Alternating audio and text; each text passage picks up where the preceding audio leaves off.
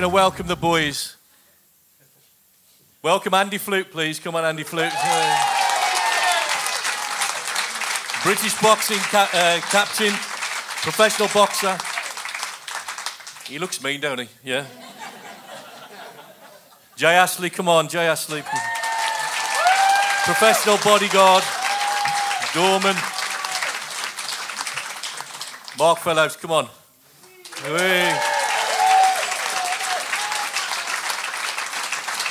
Dorman, 15 years, 5 years of professional bodyguard as well, so, okay. They're going to do the best to tell their story in their own words with no prompting from me.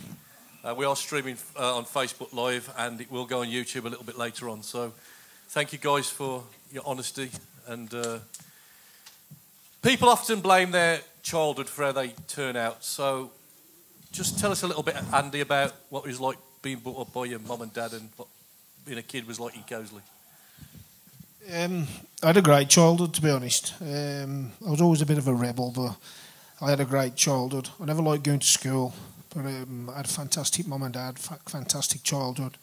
My dad was a scrap man. We got horses, we got all sorts. You know, all the kids used to go out on their bike. I'd go out on my horse. You know, do you know what I mean? And just, it was just great growing up. And then, like, my dad was a boxer himself, and he took me to the gyms and stuff, and that's where I started to learn stuff. But my childhood was really good, to be honest. I was happy that apart from going to school, I used to like to go to work with my dad instead. My dad used to give me jobs to do, or sit in the crane, or drive, sit in the lorry or something, I remember sitting in the lorry once in the drive, and I took the handbrake off and rolled across the road and knocked the wall over across the road, But, my childhood was fabulous, to be honest. So good days then. Great days, to be honest, yeah. Okay. Mark, how about you? With my parents, yeah, it was good. I didn't see my dad very often. He was a steel worker, and he used to work away abroad, and he helped build the Thames Barrier, which I'm very proud of. So it was mainly me and Mum, and that was good. Outside of the family home, well, believe it or not, there was a little bit of bullying started at junior school. I was only like, so like I discovered that if I give him a slap, then he wouldn't come by me anymore. So I did, And then I discovered after I'd done that my friends wouldn't come by me either. So, but it was good, yeah. It was good. The things that I believe in today were my mum and dad didn't force nothing on me. I believe the same what they believe, I believe. But I was an atheist all my life before I walked in this building. So great upbringing then. You've talked often to me about your mum and how kind she's been to you. So, Jay, obviously your story might be a little bit different, I'm sure. So. I grew up on the Wren's Nest. So I learned how to tarmac and how to pinch your car. Okay? So my upbringing was good, to be honest. My mum was lovely. My dad was very, very strict. The belt would come out quite often because I was a bit of a rebel, which made me quite shy. It also made me quite hard, quite tough, because my dad was a big guy with big muscles, and when he eat with a belt, you knew about it. Sometimes I've done things worse. I got worse in the belt, but that's the way it is. I had a great life at school. I became very, very clever at school. I loved going to school because it was my escape from being naughty. I was never naughty at school, I was just naughty at home. So I've become very clever, which you probably can't tell looking at me today, It's not my fault my head outgrow, Anyway, what I want to say to you about this little subject is, everybody in this church, you're probably all carrying something from your childhood, They'll carry it. They'll carry it. I don't have to grow up and be using my hands and belts and sticks and, I'll be honest with you, guns and whatever I've used in the past. But I did. So whatever you're carrying with you, what was put on you as a kid, tonight, get rid of it. Get rid of it. So if you become a little bit of a bully because you've been bullied, stop it. Stop it. You know, break that chain like we were just singing about. Don't be a bully because you've been bullied. You know, if something bad's happened to you, it's time to forget about it. Because if somebody's done something bad to you, from a woman's point of view, the most horrible thing in the world, I'm not even going to say, just forget about it. I know it's difficult. It's not easy. I'm not going to say it's easy. It's not easy for me to forget all the pain growing up as being bullied and having a good eye off my dad, who was big and strong. But listen, I love my dad. I forgive him. I forgive him. He never really did anything wrong anyway. I was just a bit of a naughty kid, so I got the belt. You know? Now, I don't hurt the kids. Leah will tell you. Leah's the gaffer in our house, not me. My little girl will tell you, you know, Mia. Mia will tell you that has got me back on the little finger. So I broke the chain. Yeah. So if there's anything your past that's haunting you, when you walk out that door, leave it there. That's good. Leave it there. Thanks guys, for that. Well done, Jay.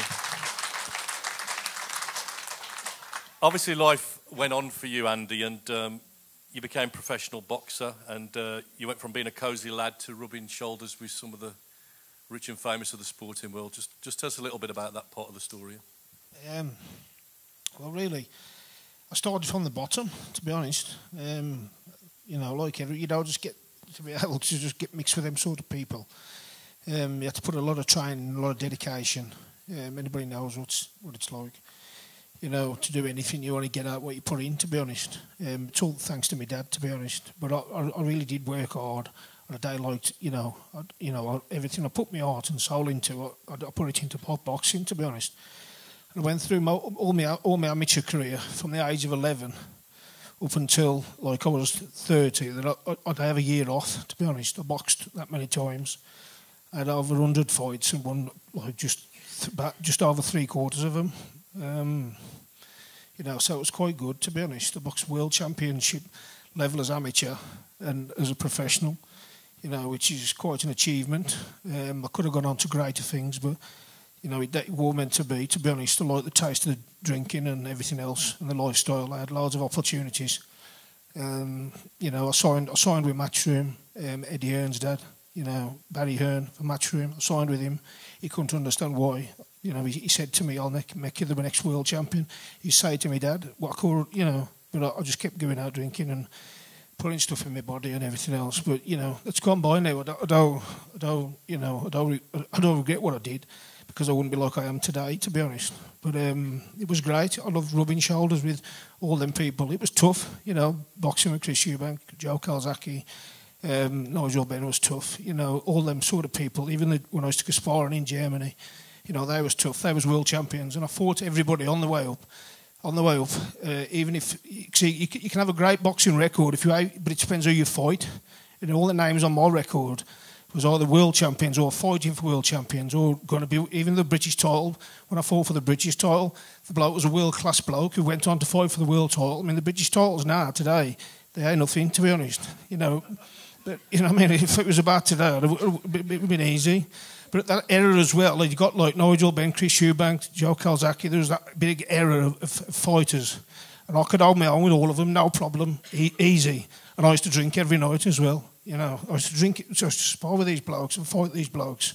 And I never turned a job down, or I never turned nothing down. Any job what came up, or against, or anything, I just took it. I don't care. I was totally fearless of anybody or any boxer or anything.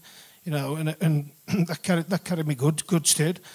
And mixing with these world champions was great. I loved it, going to all the, you know, the big fights and all the things and all the razzmatazz, what goes with it and all the stuff. But I also like party lifestyle, to be honest, and that was my downfall. But it was great, to be honest. Yeah, good.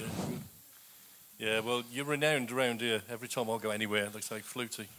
You don't come to church, does he? I say, unfortunately, yeah. So, Brill. Obviously, Jay, your story is again different to Andy's. And how did your journey into sort of security work, maybe other stuff that you want to talk about, happen? Because, you know, life got a little bit difficult for you, didn't it, at points? Yeah. Before I go on, if you look at my nose, that proves Andy can punch. He did that to my nose. I'm not even joking neither. And Scott over there, eat me as well. Anyway, had him in here. Oh, yeah, you're hiding, mate. You hurt my nose as well. But anyway, now I got into security by I was more into martial arts and football because I always thought footballers got more women.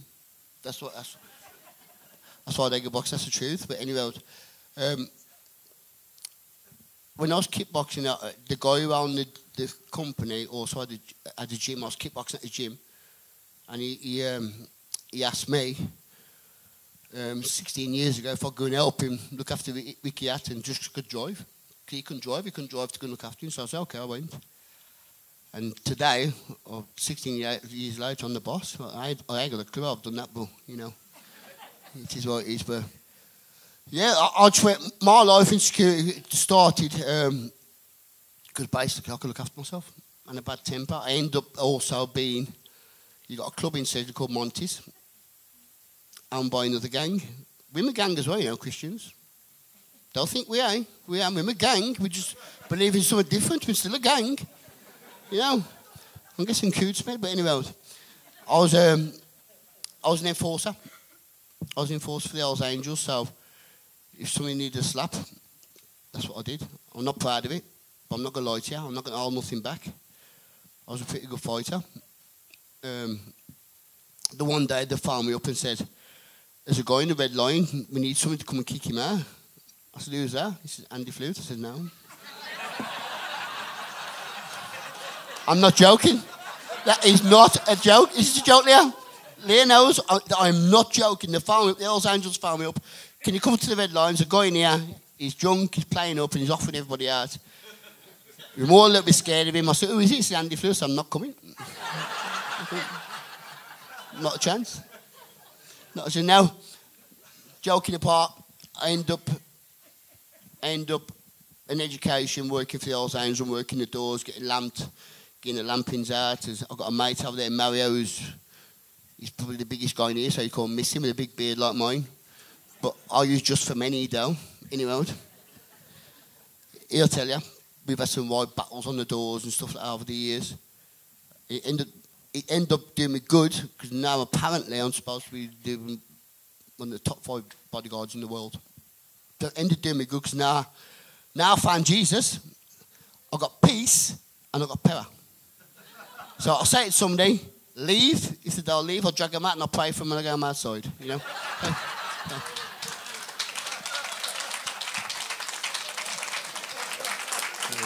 Great. Very good, Jay. Very good. I just want to say this as an aside. All of these guys come to this church. You know, we haven't imported these in from anywhere. And Mark, yours is a bit of a different story because I know you're an intelligent guy. You love your reading. You were training to do law and all sorts of stuff. So what's your story? Yeah, I wanted to be a lawyer, yeah. That was my dream. And I ended up on a club door somehow. But there was 3 of us. After I was bullied at school, I decided I was going to do some martial arts and different things like that, and kickboxing, and also I didn't like it. So I didn't. It was the gym, and then 3 of us from school. We said, come on, let's do this. It was my idea. I'm not being big-headed, but it was my idea. And I found myself standing on Bournemouth seafront outside a club with Kenny Ball and his jazzmen, and I was 18 years of age. And it was an education. Let's put it like that. It was an education. Perks of the job, I didn't really want them, you know. I didn't drink then at the time. I was teetotal. Coca-Cola was the strongest thing I would drink, not Coke. And, you know, I decided that when I got to 40, I thought, I have to look at this like I was a sportsman. I know when to pack it in. Know when my reflexes won't be as quick. When it just won't be there anymore. And do I want it anymore? So that was what I did. And when I got to 40, I did 5 years working for somebody. I can't name names, but somebody, very rich person, and it wouldn't have been worth me walking again if I said who it was. But, you know, yeah, I did that to set myself up to, I wanted a quiet life away from it all, and that was it, you know. I love partying, and yeah, I like partying too much. That's why I didn't end up being a lawyer. Great. I don't want to paint a picture that's not worth painting about your lives, and I know that you've had some struggles. All of you had some struggles.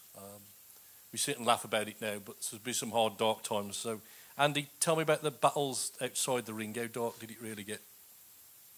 How long have I got? Just tell them, Andy. Yeah.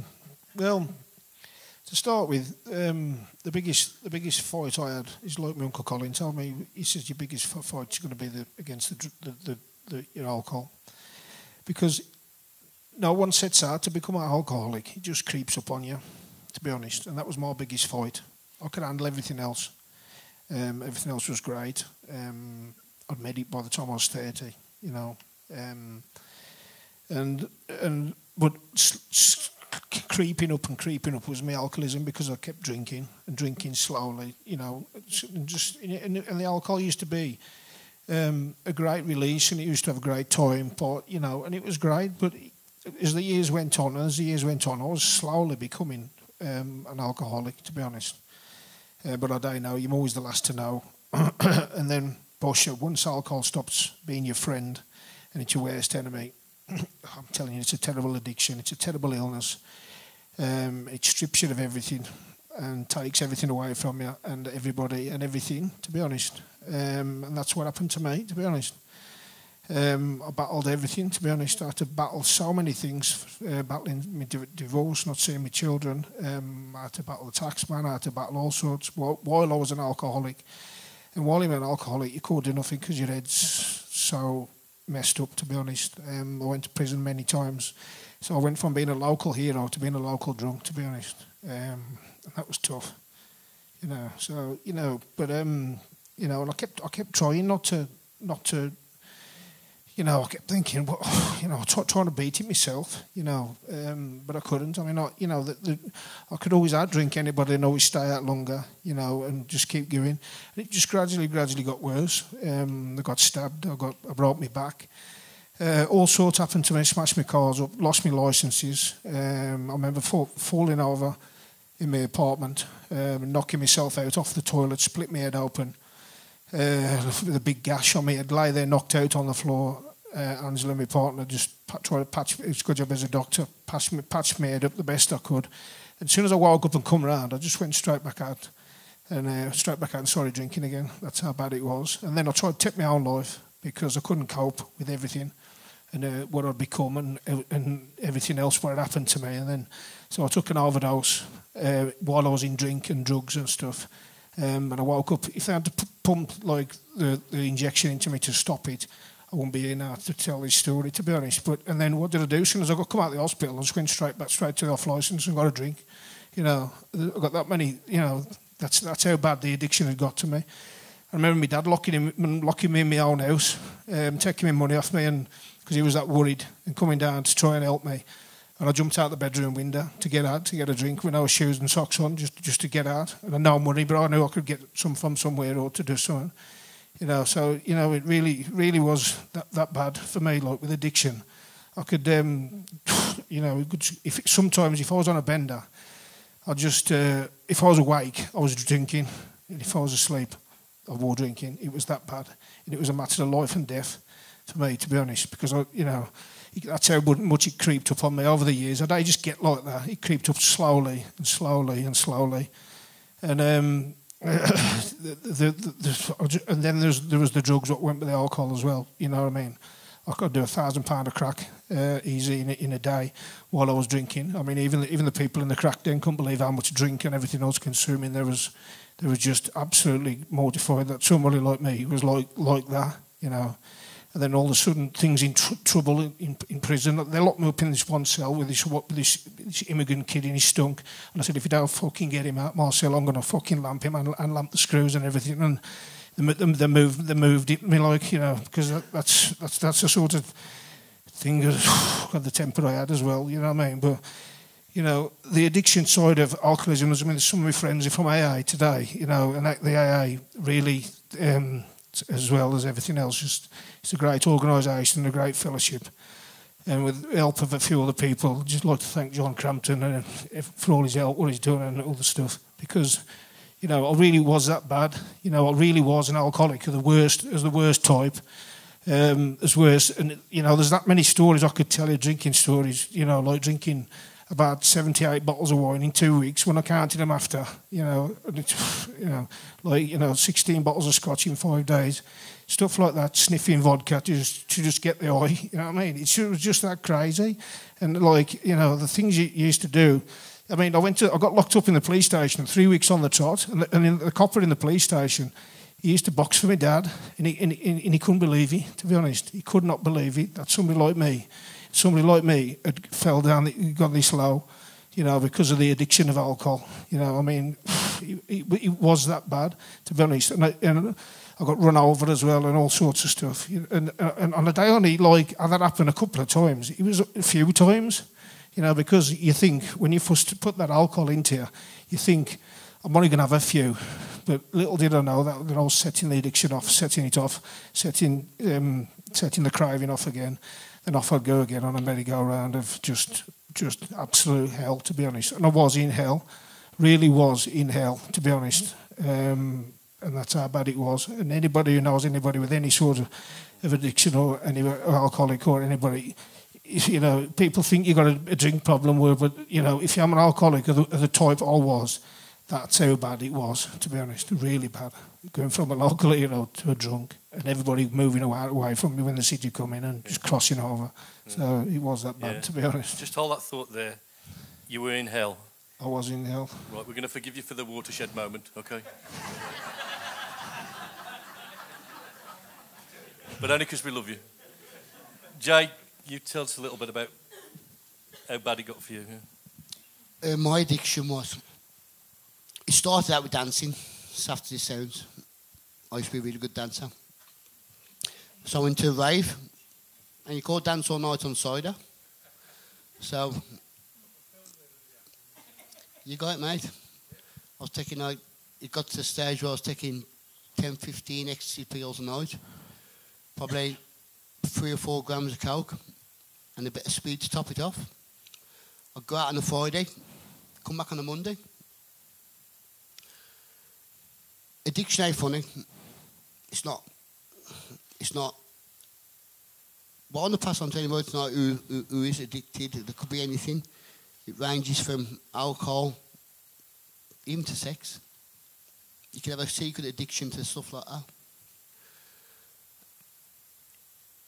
My advice to you all is seek some help. Yeah, the doctors are brilliant. Replace it with someone. To beat my addiction, I started loving people. My sisters are here tonight. My cousin's here, Phil, tonight. My niece, nephews, and my daughter. Stepdaughter, but I always call her my daughter. If you've got any addictions, replace it with something. Me, it was the gym. The gym. And a bit further down the line, it became Jesus. When I found Jesus, I was struggling. I was struggling with aggression, which is another addiction. I like punching people in the face. I'm not going to lie to you. I'm doing my best not to swear. I really am, because that's the way it is. You know, we're real. I'd say to you all, if there's anybody here a Christian tonight, you know, there's nothing wrong with being real. You ain't got to come through these doors of this church and say, oh, I've got to be a good little boy now, put a suit on, I've got to comb my hair. No, get out of here. Come on, man. That's not what Jesus is about, you know. And I know for a fact, 100%, when I found Jesus, that was it. That was it for me. A door opened. Addictions gone. Up to last week, the people in church now are still doing a bit of this and doing a bit of that to help me train, to keep up the young lads in the gym. I've stopped now. I suppose in a way that was addiction, but it was addiction to the gym, not all addictions are supposedly bad. My drug addiction was bad. Flute's addiction to alcohol was bad. You know, led us down bad paths. But like I say, what I want to say to you is when I found Jesus, something different, something happened. And I'll be honest with you, I wasn't even looking for Jesus. I'll tell you after the next question what happened to me. But if you've got any addictions, replace them. Don't think you can beat it and just carry on with your life as it was before, because you can't. You can't. Once you're addicted for life. If I go out with my mates on a stag do or anything, the powder comes out, I walk away. I can't stay there. Because if they're all doing it, guess what? I'm going to do it. I'm not stupid enough to say I'm not going to do it. I am. So I walk away. I walk away from things like that. Addiction is real. And if you know anybody's addicted, please do not put them down. That's the last thing they need. Bless you. Yeah. Yeah. Mark was just telling me in the car park, I've only known Mark just under 12 months, and he's just telling me in the car park, he didn't even tell his own mum, but you had 6 months, didn't you? 6 months to live. Just 6 months, yeah. For me, it was drink and drugs, and steroids at the gym, legal and illegal steroids. That was Bushy Fields. Was 6 months. Yeah, I tried drugs right back through to the 70s, LSD, Purple Hearts, right through to the present day, Mamba. I'm not proud to say I've tried them all. And I know why I did it, because I thought, I looked at it like this. I went in a restaurant, I thought, well, how do I know what I like? I'll try everything. So I did. That was what I did. I know, and then from there, I know what I like and what I didn't like. I was drinking at my height 56 cans a week of Skull Super through a straw, which equates at 8 cans a day, and that was just to feel how I feel now, with drugs, prescribed and illegal drugs. What I discovered, because I wanted to see what was really wrong with me, was the chemical imbalance in my head, which is mental illness, which I suffer from, is then aggravated by prescribed drugs which are given to you to help you, but you got the side effects from them, and then you times that with drugs and alcohol. Those three all together for 22 years is a pretty lethal combination, and I always felt that I knew how to handle it. I didn't know I was addicted, no, but I knew I had an addictive personality. My mum told me, my dad had. But then he only smoked, and I thought, well, you know, whatever. But yeah, definitely an addictive, I believe in that, an addictive personality. Now, the drink doesn't interest me. I can say October the 9th, last year, was my last drink of alcohol.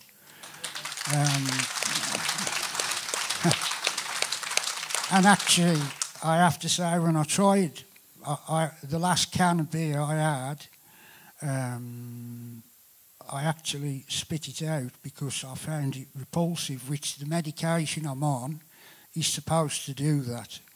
There's other medications that make you sick, but this isn't that one. This one is to make it repulsive. But if you don't have your medication, which I come here this morning to service and suddenly realised I'd got the shakes, and I couldn't work out why. I thought, no, I don't have the shakes for not having a drink now. I have them from not having my tablets, and I suddenly thought I hadn't took my tablets, see? And that's how it was telling me. I'll always be an alcoholic in the respect of, you know, just that I don't drink. But when somebody comes up to you and tells you that your liver is, well, it's 6 months. The only good thing about the liver is it's self-repairing, but it will always be scarred for life, of course. I deserved that. I did it. Nobody forced it on me whatsoever.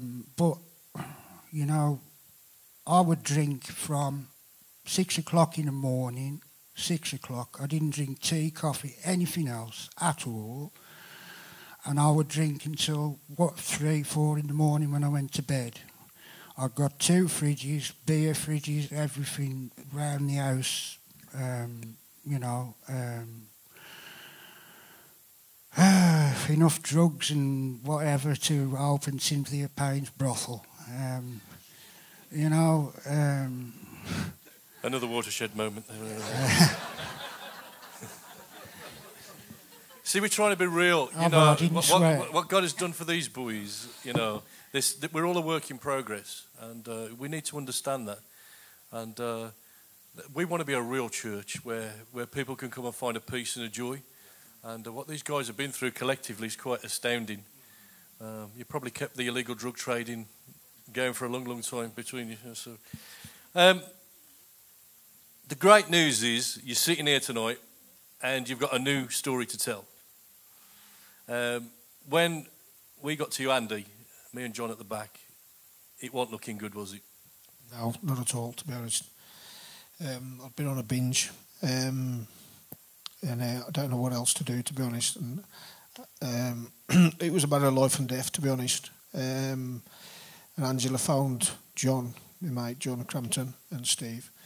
And they come and prayed for me at the house, to be honest. I was a near-death experience. I was gone. I was just that bad, to be honest. Because that's, well, on the journey, alcohol took me because I could not stop drinking till I physically couldn't take another drink. And then, I remember once being sick, and I hadn't got much drink left, and I was sicked it in a glass so I could drink it again. You know what I mean? And drinking it, I even drank a bottle of mouthwash once because it said there was a little bit of alcohol in it. Do you know what I mean? That's how bad it was, you know. And to be relieved of that, to be took away, you know. So, you know, Steve and John come and John blowed the chauffeur on, and it was just absolutely amazing, to be honest. And I look back since, to be honest, you know. I mean, so.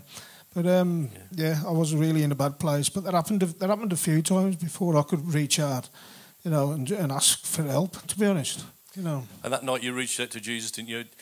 When we got there, I have never probably seen anything like it in my life. As we went up the stairs, John and I felt this sense of foreboding, and there was almost like a dark cloud hanging over your bed. And to be honest, we knew that you were going to die. And John got a ram's horn, which. Something they blow in the Bible, yeah, the shofar, yeah. You weren't very happy then. I think you used some watershed words then. Just a few. And he told us to go away, didn't he? In a very pretty way. And but it wasn't very long, just a few moments, hours. You were up and you were sober. And I felt better straight. I wasn't sober, but I felt better straight away after you'd prayed and left. To be honest, something changed in me. To be honest. You know. And we baptised you in the tank down here. Well, how that come about because I'd been coming to church on and off, and I'd been going to Alcoholics Anonymous and stuff. And at Alcoholics Anonymous, it tells you to get a power greater than yourself. And I thought, how can I get a power greater than me? I can fight anybody, do anything. And you know, I had a great big ego, big head. Thought I could do anything. Thought I was it and stuff. You know, but you know. I was really brought down with a bang, to be honest, and I was begging for mercy, on my hands and knees begging for mercy, and my baptism was booked 12 days after John and Steve come, and I said to God, God, if you're real, because I don't want to go through with the baptism because I was that ill. I've still got the shakes and I was still ill, and I don't want to go through with it because anybody knows who's coming off the drink. In a bad way, that way you don't want to see nobody or talk to anybody or do anything. You just want to lock yourself away till you feel better. And that's all I could do. And that's all I could do. And a couple of my friends from AA was texting me and phoning me, and they were saying, Andy, every minute what's going by, you're getting better. You're getting better. It was the fellowship with these people. It was absolutely fantastic as well. But I managed to and I said to God, I said, if I go through with this baptism, I said, will you take my alcoholism away? I found the strength, and I wrote like a letter to him. You know what I mean? To actually asking him if he, I've had enough of this now. I can't take no more. I'm sick and tired of being sick and tired. He brought me to my knees. I was crying out for help. I just couldn't take no more. I really had enough. And I went through with the baptism, to be honest. And this ain't no made up joke or anything else. It's the best thing whatever happened to me in my life. You know what I mean? Really, really, really, really. It was just a life-changing experience. Forget all them big fights and forget everything being on the television and forget meeting all things. The baptism was the best thing what's ever happened to me in my life. And I hate just saying that. My life's changed so much since that baptism. Took all that anger away, took all that thing away, took me compulsion to drink. I wanted to drink since. You know what I mean? And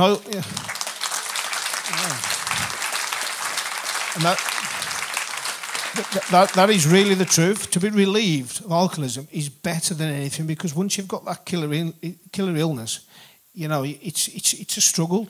And see, people don't really see it as an illness, but it really is. And there's no way out, because you keep going back to it and keep going back to it. You know what I mean? Out of about 100 alcoholics, only 3 of them make it, to be honest. You know what I mean? That's like the statistics.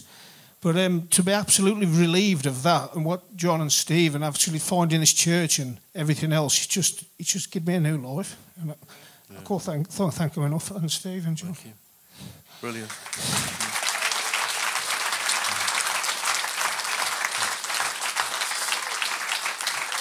That's great, Andy. And the baptism, when we open up the tank and we do a baptismal, it's just people declaring their faith to say, look, I need something beyond myself, which is what Andy said. And Jesus has come into his life and made all the difference. That happened for you, Jay, but not probably in the same kind of way, did it? When I found Jesus, I was probably well on the way to getting life in prison. I was a big, nasty, full of this, full of that. Any drugs I could get, I'd take. I was flying on anything all the time. I was in the gym.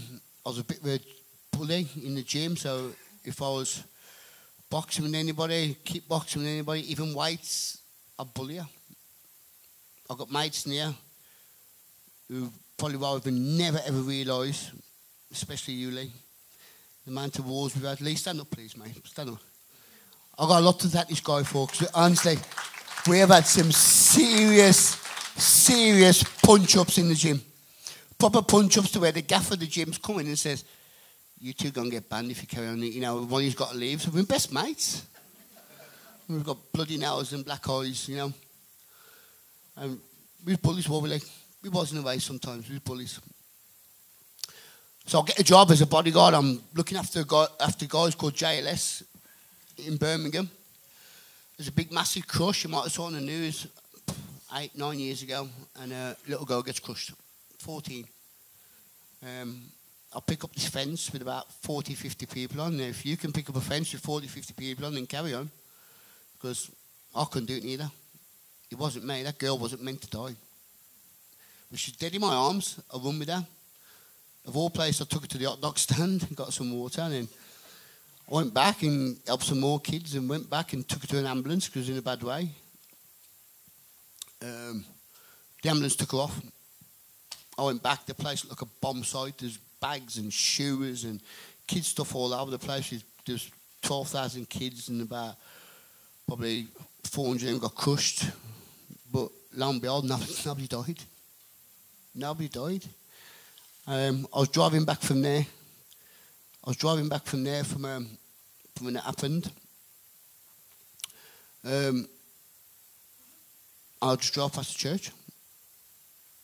As I drove past the church in Dudley, there's a blue cross on the front. I looked at the cross, and it was simple as this. All my life, God's real. I was looking for God. I was looking for Jesus. I was enjoying being a thug, being in organised crime, making a lot of money. We got married in Cuba on the beach. Where do you think that come from? We did save hard, but a lot of things like this. I had a life for Riley, but I drove past the church with a blue cross on. I looked and thought, oh my life, God's real. After saving a little girl's life. I went and sat in the house, burst into tears. Leah said to me, what are you crying for? I wasn't a crying type. So I don't know, I ain't got a clue. I haven't got a Scooby-Doo. But this is what's just happened to me.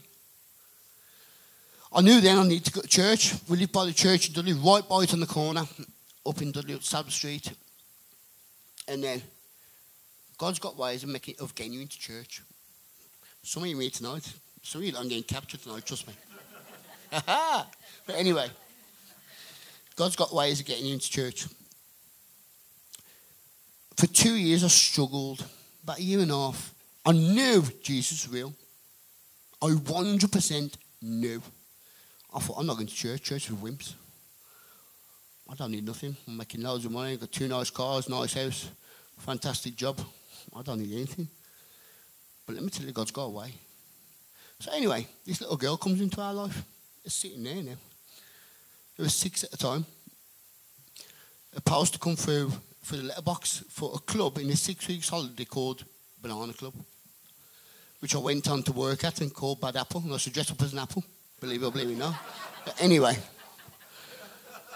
I thought, you know what, I'll take my little girl to Banana Club so I can go to the gym and lamp somebody, basically, and train. So I did, and the first time I went to church, it just struck me. The first time in my life I walked through a door of anywhere, covered in tattoos, with a vest on, a pair of shorts on, because I'm going to the gym. And nobody was scared of me. Nobody was scared of me. And I was like, what? I was used to walking into anywhere, and everybody was like, whoa. Nobody was scared of me. I took her every day for the week, so I took her to the gym every day. I'm not lying to you.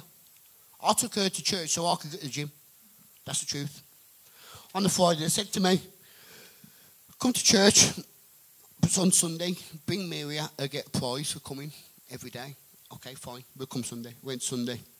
That was it. God had got me in church. He knew my soft spot is kids. Kids. Kids are my soft spot, He knew by using a child, he's using the wrong word, by asking a child to ask me, I'd go. So I went, come out, I said to Leah, I'm going to church next week. I said, no, you're not. with the D and the H word, I'm not going to say. That's what she called me, anyway. I said, I am. So on the Sunday, I woke up, started getting dressed. So where are you going? I said, church, told you. So anyway, I went to church, took me out. Me was 6. Well, Mia took me. Mia walked me up the steps. Imagine 6-year-old and me walking up the steps. So I'm a little bit scared. We went to church and Leah came. And Leah said, 1 week. First week I went, said, this is my life. This is my life. I'm going to start going to church. And that was 8 years ago. Leah says, I'll come here to support.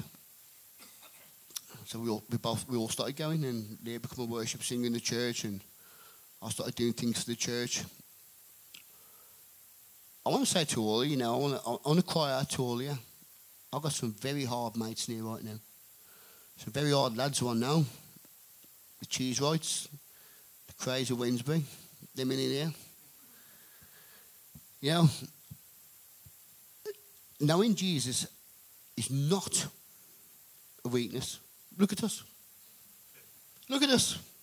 People say to me now, oh, it's weak knowing Jesus. Well, come down to the gym then, I'll spar you. I'm not joking, I'm being serious. Come down to the gym, I'll spar you. I'm not weak. Come to church, man, I'll pray for you. Don't make me weak. In fact, it makes me stronger than I ever was. Everybody who's not a Christian in church, it might be time for you to say, you know what?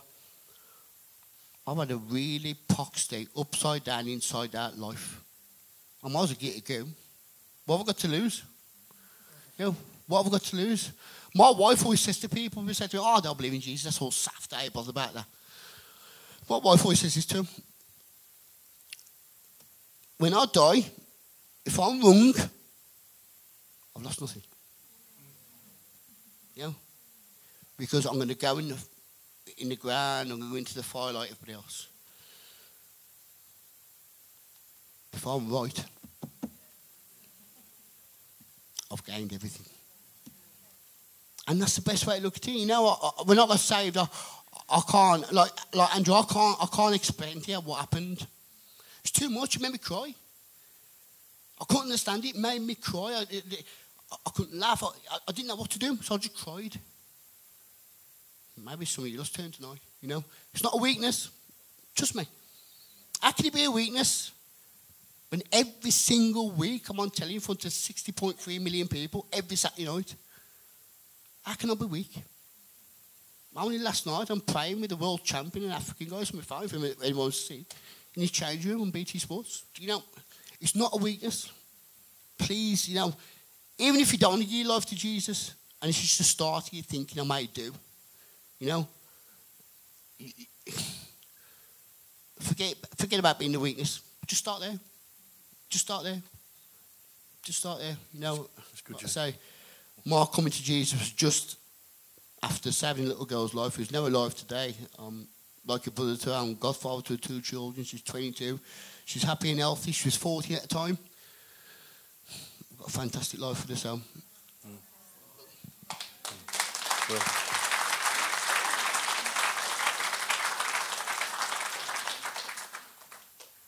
So Andy was dying. You got yourself into a situation that led you to church. Then Mark, I knocked on your door about June this time last year, and things were grim, weren't they? Things were dark. Yeah. Mum had passed away then, hadn't she? Yeah. I'd just lost my mum, yeah. But that hadn't got anything. That I was very conscious of that from day one. The people would think I would end up in a church because my mum had gone. There's nothing to do with it whatsoever. All of the feelings I had inside started 3 months, about 3 to 6 months even before my mum even became ill. And I didn't even know she was going to die. It was sudden.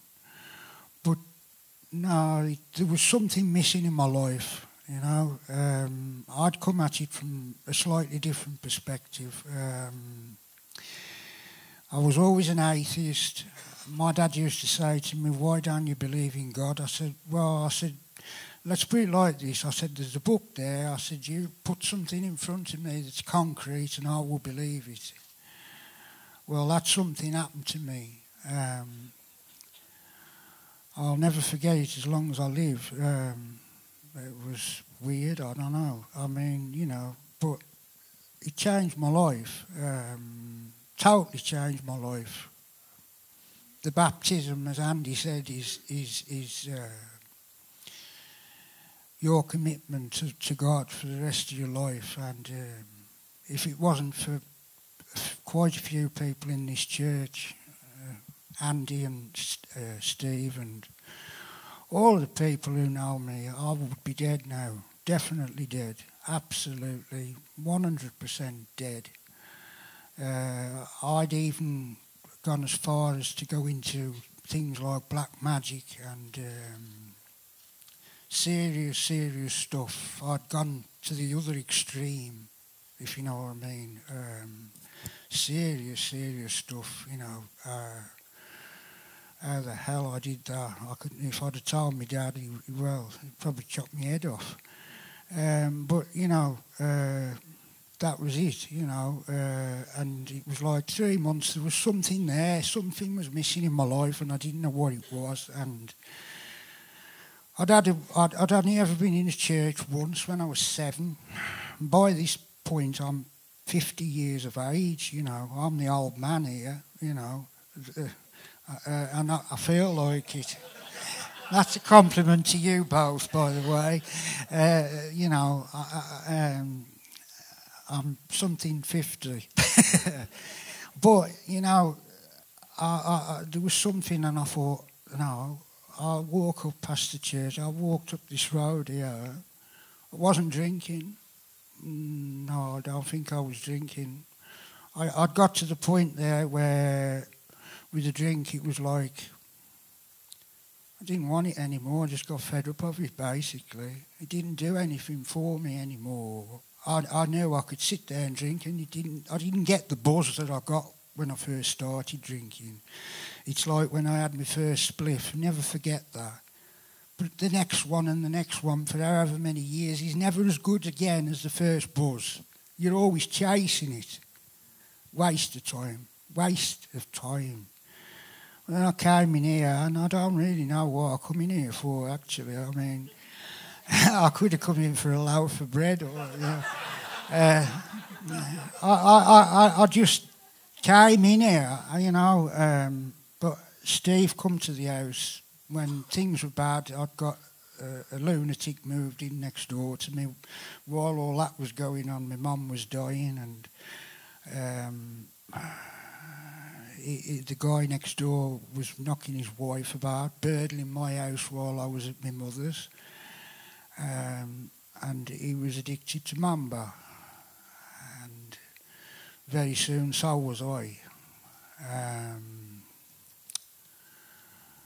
And it's just as I'm sure a lot of you know, recently in the news, 7 people died, you know.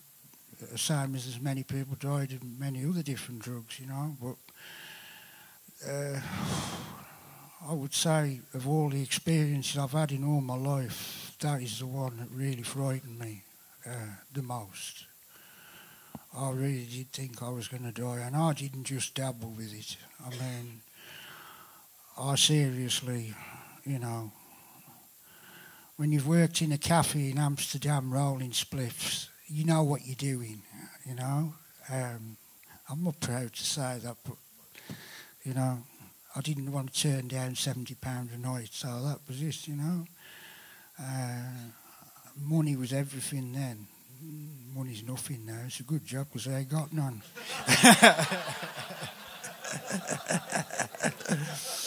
Oh dear. But I can say I had a good time, yeah. Would I do it all again? I don't know. Maybe not. But what I would do again is walk in this building.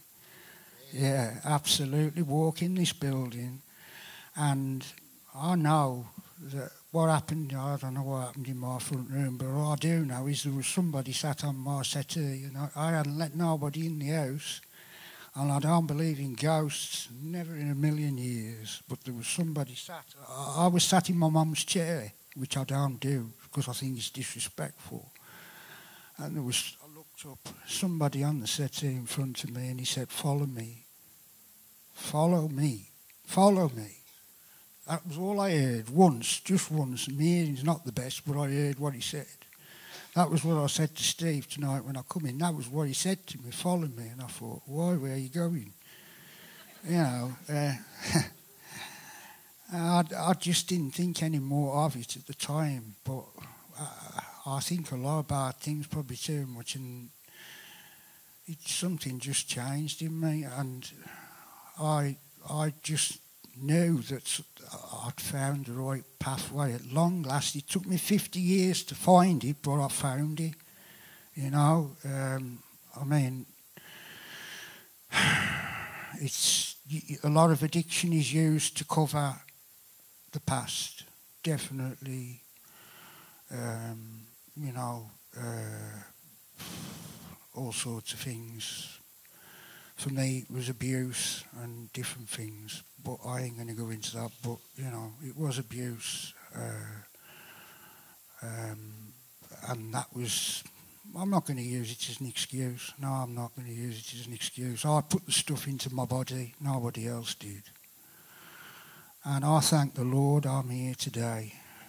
He's here with me every day. He talks to me. I get up in the morning, I say, "Good morning, Mum, good morning, Dad." Out in the room, bearing in mind I'm on my own. Well, there's the hamster.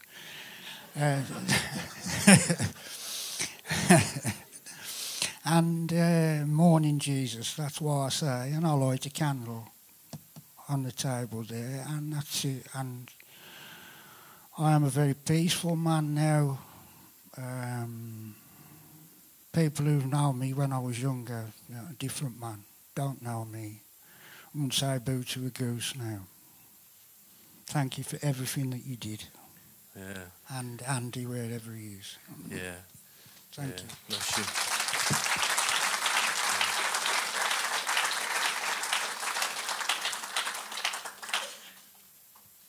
Alan often says to me, thank you for giving me my son back. And I often tell him, I didn't give you your son back, Jesus gave you your son back. And thanks for the thanks, but, you know, all we did was just share the love of Jesus. And that's the only thing that's changed these boys' life and continue to change them. And we want you to experience that same kind of feeling. So would you stand with me? Jay, I want you to pray. Would you pray with the guys? Can we all stand? And Jay's going to pray a prayer. Now, we ain't forcing anybody into anything. This is not what we're about. We want you to know the Jesus that these boys have found. And when you go out, there'll be some Bibles for you to take, some books. Just take whatever you want. If you want to give it to somebody else, take some of that as well. You know, there's plenty there. We've got 100 odd. But we want you to know the fact that Jesus Christ is a life changer. And Jay's going to pray. Then we're going to sing one more song. And some tea and coffee down there, some biscuits. So enjoy yourself. Have a drink, have a chat with the boys. Sure, they'll take some photos or whatever you want to do. I mean, they're all ugly, though, so you probably wouldn't want to stand next to them. But anyway, so Jay, pray with the guys, will you? Let's ask God to come into people's just for a start. Like I said to you, being a Christian is not a weakness. Some people are not Christians today. I'm not going to Bible bash you. I'll never Bible bash you. I'll never tell you got to wear anything to come to church. All we want you to do is walk through that door and just give Jesus a chance. Okay? So if you want to bow your heads, as I pray, if you want to know Jesus, just raise your hand. If you're a Christian and you need to renew your faith and you've been doing something wrong, you ain't got to tell me, you've got to tell Jesus. If you want to share it with somebody, you can. First of all, you've got to share it with Jesus. Jesus has to come first. There's no other way. So I'm going to pray. If you want to know Jesus, or you want to renew your faith, or you want to take another step forward, raise your hand. Please bow your heads. Close your eyes as I pray. Because some people might feel a little embarrassed about raising a hand.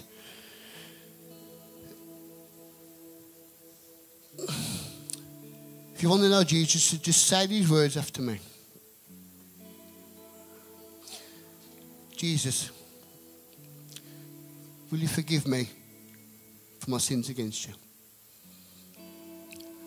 I want to forgive everybody who's sinned against me too. Jesus, I want to know you. I want you to come into my life and make me new. Jesus, I know it's not going to be easy. It's going to be really difficult. But I know if I hold your hand, it's going to make it a lot easier. And then it gets a little more easier, then it gets a lot easier. As I pray, I'm going to say to you, it's not easy. But there's people in this church who will help you. So let's pray. Jesus, will you come into my life? Lead me to pastures new. Raise your hands if you want to know. If you want to know Jesus, raise your hands. Jesus, come to these people's lives and make them anew. Father, I'm not going to go on and on like some people do with the Saviour's Prayer. All I want you people to do is ask Jesus into your lives. Ask him to show you the love of Jesus. Do not be embarrassed. There's nothing to be embarrassed about. Just ask Jesus into your life. Ask him into your heart. It's your heart where it matters. Ask Jesus into your heart. You've got to do it yourselves. Just pray. Jesus, will you come into my life and make me new? If you've prayed that prayer and you've raised your hands, come and see us if you want to. If you've not prayed the prayer, you can still come and see us on the Sunday. There's no sign what says out there, if you're not a Christian, you can't come in. Get out of here.